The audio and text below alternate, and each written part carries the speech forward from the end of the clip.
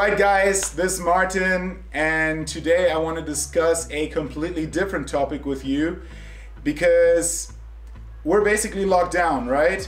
In Germany we cannot play golf outdoors, so the only way to play golf right now is indoor simulation. And I'm one of the fastest and longest hitters in the world, so I've tested all these devices.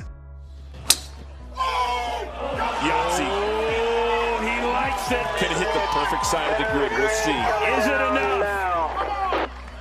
Bye-bye. 360, 370. Bye-bye. I know all the radar technology, I know all the camera technology and anything in between, and I know which systems read well and which do not, right?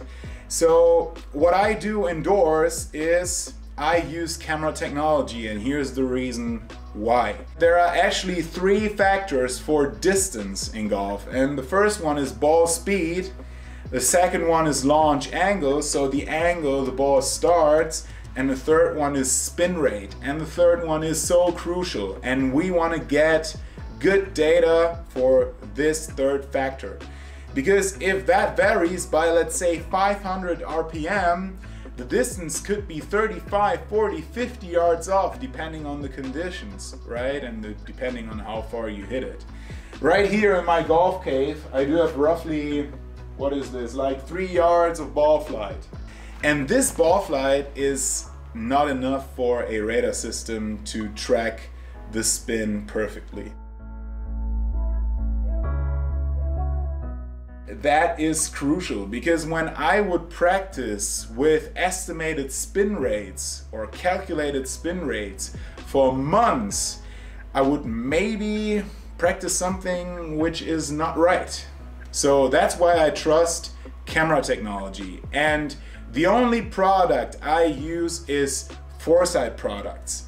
And there's actually two different ones. There's the Foresight GCQuad and the Foresight GC2.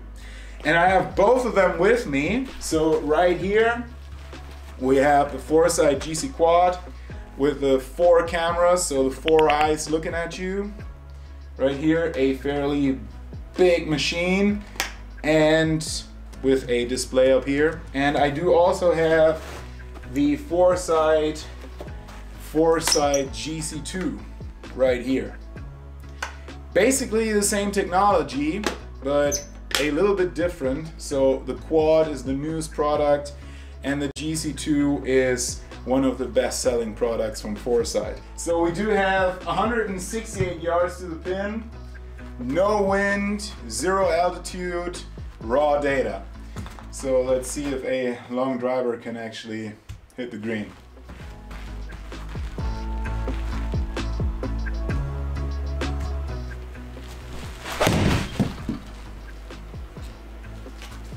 Oh, that was actually pretty good. Come on, get in. All right, so let's look at the data. On the right side we have the club data, and on the left side we have the ball data. Right here we have speed, ball speed. We have launch angle, which was 21.2 degrees. We have push-pull, so this was 0.3 degrees right. We have the backspin, this is over 10K. We have the side spin, it was a little draw, so this was 18 RPM left, so that's almost like nothing. We do have 170 carry, and we do have 171 total, so a little bounce forward basically. So it was 168, I think 170 is not too bad there. It was 0.4 yards right, and it's 6 feet 6 inches to the pin. And on the right side we have the club data, which was 111 mile per hour. It was a pitching wedge, by the way. Efficiency, so basically the ratio between the two of these, 1 to 1. Angle of attack was 12 degrees down, 12.4. And this is the club path, which was 1.7 degrees in to out.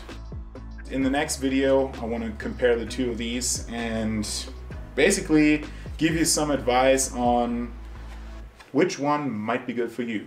So stay tuned. See you next time.